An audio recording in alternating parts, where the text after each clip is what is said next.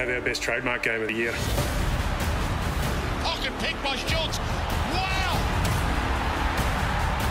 The belief rising. Frederick sneaks past, gets close enough. Oh! Now they're really coming. In fact, they're just about here.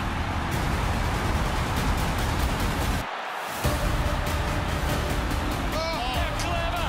Party tricks, they're everywhere. did we just see that from Michael Frederick? That's the touch of the season. But trace to call, Melbourne. It's coming from inside your house. They are in huge danger now. Join the party, everyone. It's a long season if you ride the ups and downs, but we'll enjoy this win and not get past next week.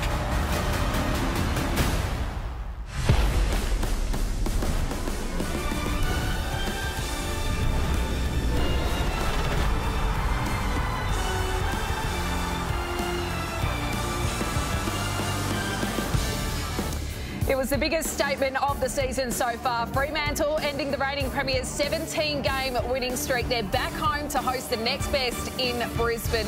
Can the Dockers beat both first and second on the ladder in consecutive weeks? We are about to find out. Jonathan Brown, Nathan Buckley, what a game to conclude round 12. Bring it on. Oh, it's a game of the round, no doubt about it. We left the best till last, and looking forward to it. Kath, good afternoon. Bucks, this will be an absolute ripper. Obviously, Fremantle coming off a great win last week, but the Lions a bit scratchy against GWS, especially early. Yeah, we've just come off another great game as well, mate. So I know you want to see your old mob get up, but Get to the top. Yeah, I know. You've been talking about top of the ladder and see if they get there. Well, they're going to have a stern test because Fremantle, obviously their win last week was huge after a couple of quieter performances with Gold Coast and Collingwood.